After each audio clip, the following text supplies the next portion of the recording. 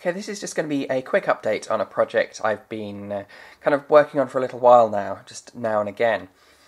As part of, I guess, along the whole kind of home automation line, I've been looking to try and use, kind of trying to set up a central hub, a device which will act as the kind of middleman for controlling different things, and it can then communicate out to other systems.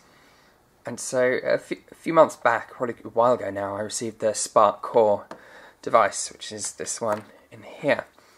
It's kind of like an Arduino, but with a wireless device attached.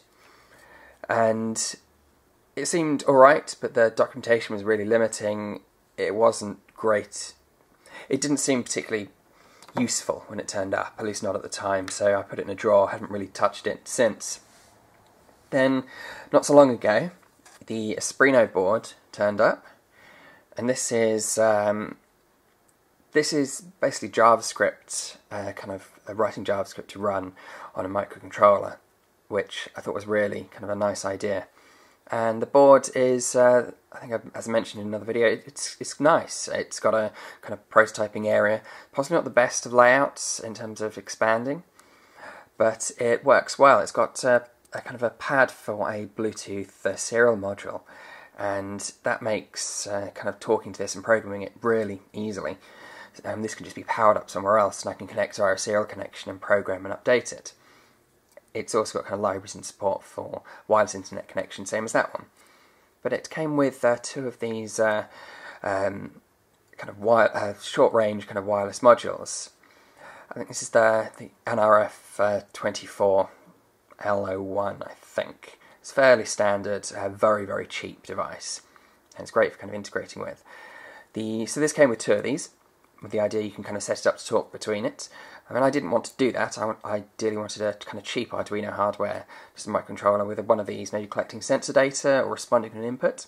And so I set about with this other half over here. This is just a basic kind of Arduino kind of Atmel chip in here, hooked up to the other counterparts, and kind of munching through serial connection. And I spent several days trying to get that to work and had absolutely no luck. There's a fantastic library that someone's written for the Arduino environment. Let's check the name of that one. Yeah, it's just RF24, and it's a brilliant, fully featured library.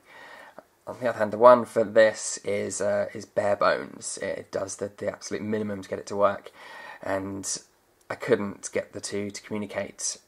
Kind of dug through all the registers to find out what default configs were. Wouldn't work. I've revisited this a couple of times, and so I'm kind of giving up on that approach. It may be useful for something, but not for this project.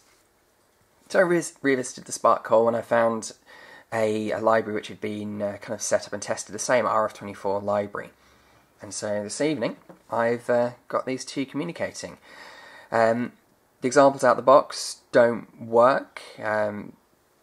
It's missing a few kind of config parameters, but once you lock those down, it works straight away.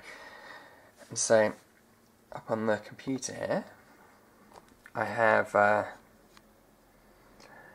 two screens. So this is the Arduino over here, and that's the Spark Core. This is just hooked up the serial terminal to the USB port, and this is then sending data over here. It appears there, and this then sends it back, and it confirms the response. And so I've got kind of data transferring between the two devices, which is exactly what I'm after for this. And so what I'm going to do now is kind of get the code in the system set up and functioning, because this will form the core of whatever system I'm making, actually. I'm not quite sure what form it will take at the moment, but I like the idea of having a central device with wireless nodes on it. So I'm going to put together a really bare bones circuit using just a kind of bog standard Atmel device, one of these, and possibly kind of sensor inputs. Then that can then all feed data to the central hub, which has got internet connectivity, and can then kind of stream up to an API, and maybe kind of consume data and feed out. And so that is the kind of going to be the core, or that's the kind of proof of concept for the system I'm working on. I mean, in addition to that, as part of the China trip, I'm doing in a couple of weeks' time.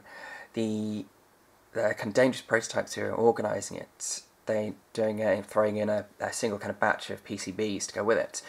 I've been trying to think of what I want to do for that, and I think I'm going to try and put together a really simple board to replicate this circuit here. So I could potentially have 10 of these running, because I can have a couple of these communicating at the same time, or similar times at least.